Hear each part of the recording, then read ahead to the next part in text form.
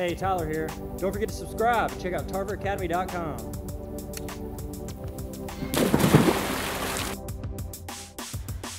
Yo-yo is a toy that people play with. Okay, today we're going to learn how to find the area of a trapezoid, or as I like to call it, a trapezoid.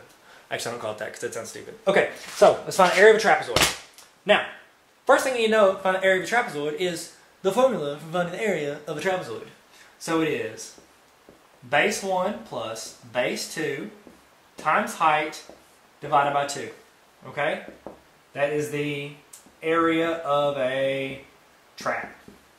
Working in traps. That's some people say when they work out. Whatever. Okay, so we got that. Two bases are the two parallel lines. Because as you know, in a trapezoid, can you see this? Can you see this? In a trapezoid, you have to have at least two parallel lines. The other two don't matter, but you have to have two lines that are parallel. Okay? They don't have to be the top and the bottom. They can be the sides. It doesn't matter. As long as two are parallel. That make sense? Okay, cool. As long as you get that. Trapezoid has a set of parallel lines, two lines that are parallel, however you want to say it. Something's parallel. And the other ones, they just connect. Okay? Quadrilateral. What up? Okay. So, you might also see this formula as 1/2 times parentheses, base 1 plus base 2, close, height. You might see it as that as well. It doesn't matter. It's the same thing. It's the same thing. Chill. Okay? So let's find the area of this mug. Okay? Let's get a problem. Let's get an example problem. Let's get an example problem for the people in the house. Okay? Let's say we've got a pretty little trapezoid that looks like this. It's going to be a right angle. Let's make that 3, 2, let's make it 3 feet. I'm putting feet on there because it gives you a measurement thing, and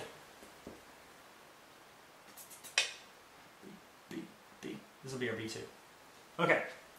Alright, now, in this problem right here, they've given us one of our bases, our height, and they've given this. Now, we don't have enough information, but this is one of those tricky ones. It's one where they give you the area. They're saying the area is 8 feet squared. Okay?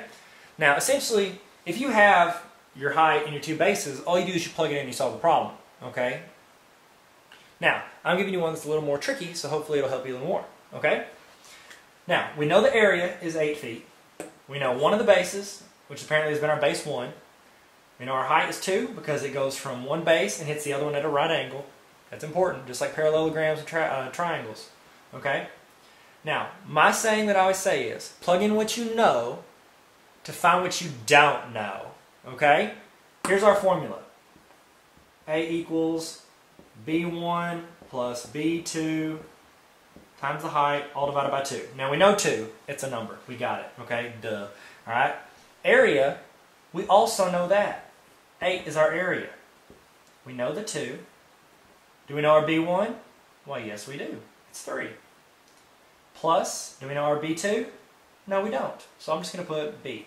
That cool with y'all? Looks like a 6. It's not. It's a B.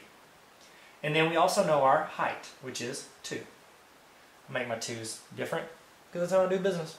Alright? Now, all you do is you get everything away from that B. Okay? It's just like doing just a multi-step equation where you're trying to solve for X. You try to get rid of everything, get it to the other side of the equal sign. They're abandoning ship. This kid has malaria. Get out of there. But we've got to go in orderly fashion. What's the first thing we get rid of? It's whatever's furthest away from that letter. The 2 on the bottom floor. Okay? You think, it's closer than that 3 or that. It's on the bottom floor. You have to go up an elevator to get up there. It's way further away. So let's get rid of it. How do you get rid of a divide by 2? You multiply by 2. 8 times 2 is 16. And now we've got 16 equals 3 plus B times 2. Notice the next thing you get rid of.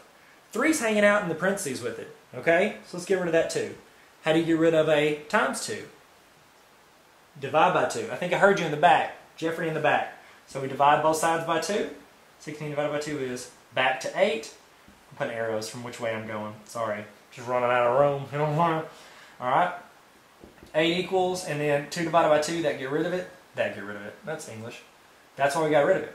Equals 3 plus B.